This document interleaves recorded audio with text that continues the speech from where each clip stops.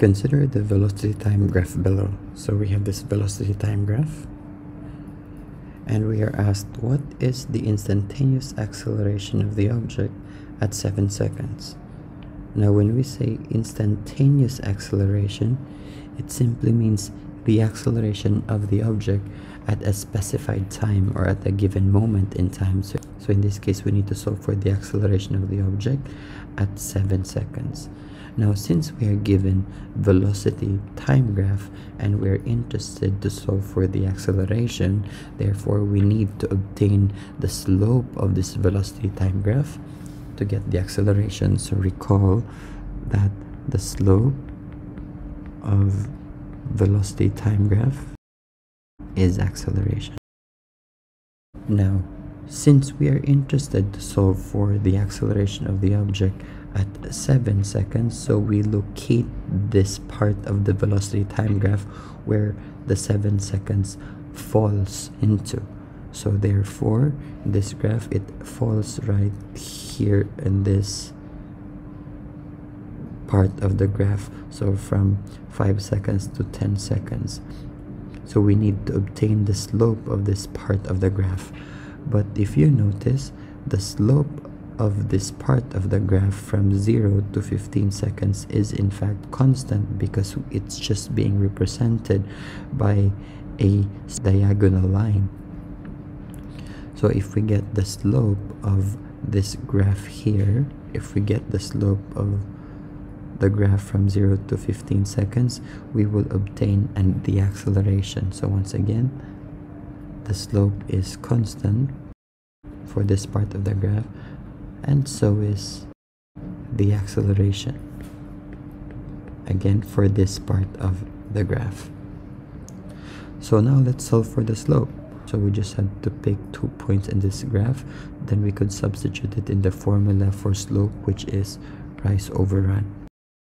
Okay, so you could choose any points from 0 to 15. Let's choose this point here and that point there. So this point will have the coordinates 0, 0, while this point will have the coordinates of 15 and 3.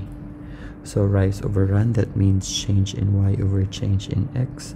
So y2 minus y1, so we'll have 3, which is the y coordinate of the second point, minus the y coordinate of the first point, so that's 0, divided by the x coordinate of the second point minus the x coordinate of the first point. So we have 3 divided by 15.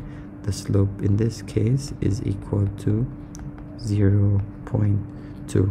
And since we have a velocity time graph, the slope is the acceleration, so the unit for this is meter per second square.